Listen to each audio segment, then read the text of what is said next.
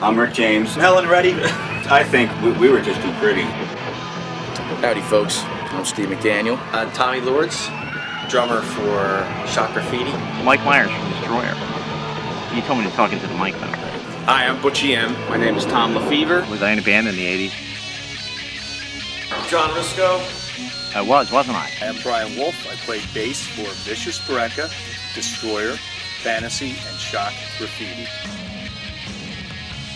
Retaliator, Whiplash, Misery. I am Matt Wolf, aka Matt Metal. Riff Raff, Crying Shame. The rest of them I can't remember. I'm Tony Morales. I was in the band, and still am. What the hell am I talking? Still am in the band called Kraken. Hello, I'm Larry Werner. I played, my turn. It's out of time already. I played lead guitar for Jolly Roger. John, my brother, was also in the band. I'm Brian. I play lead singer for Jolly Roger. Jody Hawk, singer.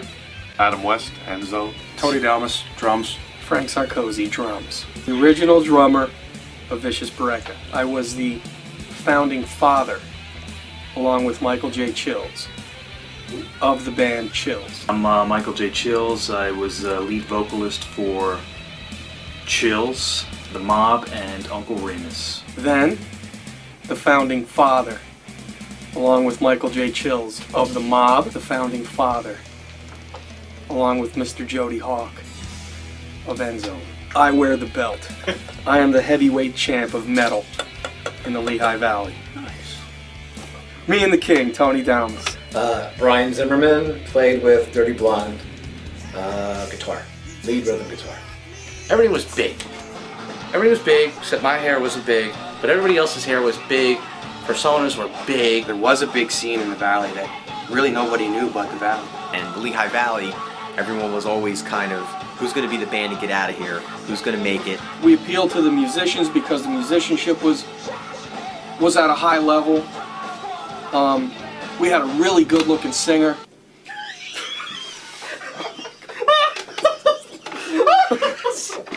It smells a lot like citronella. I'm going to put it away. Everyone, came to see each other's bands. But the cool thing was, their fans were our fans, vice versa, and everybody went to see everybody. Everybody really was very optimistic. So there were a lot of bands playing, a lot of original music. I think it was a great time. We never gave in. Whatever band that you were in and the style that you were playing, damn it, that's what we do. Yeah, it definitely felt like there was a scene. The problem is it was all pussy rock being signed, and we were all playing or doing stuff that was heavier. It was cool. Just putting those 3 or 4 chords together and making it as loud and heavy as you could. It seemed very real. That type of music had gained a lot of momentum. You could go out to a club on a Thursday night, on a Friday night, on a Wednesday night, and play original music, and people were responsive to it. They liked it. They wanted to hear it. They seemed like they couldn't get enough.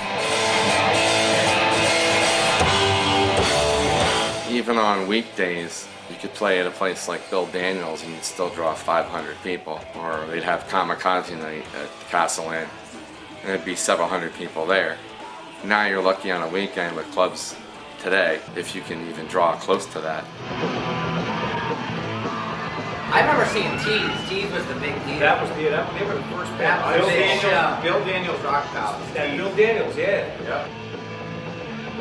The guys in Tees wore more makeup than most women. Janice and I also mimicked Tees. We had our little rough house, our Tees rags. Shirts. They were really the kings of the poofy hair and the crazy stuff. It reminded me of, don't get mad at me, Rough House. It was kind of like Sigmund and the Sea Monsters with big hair, like seaweed. They had seaweed on and stuff like that.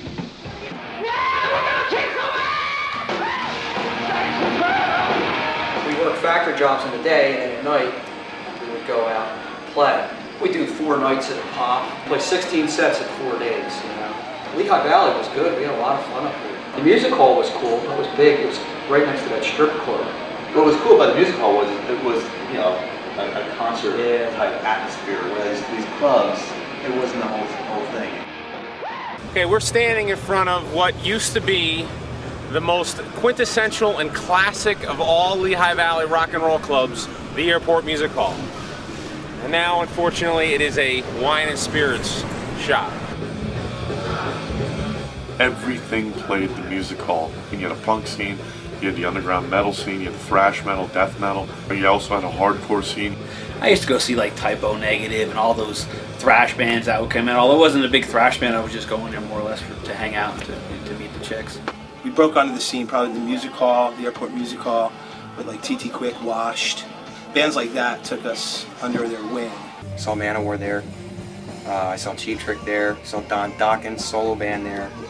I Washed and seen there millions of times. When the Nationals first started coming through, that's what really started to get special about the place. I mean, I was seeing bands from, you know, Suicidal to Pantera to Danzig to Soundgarden. I mean, doing their... I saw the Appetite for Destruction tour for the first time. Who the hell's Guns N' Roses? And they come out and see your sister in a Sunday dress. What the hell is that? The music hall was something so different. There was such a vibe there. And just such an opportunity. If there was somewhere like that now, there'd be a lot more signed bands out of this area, I think.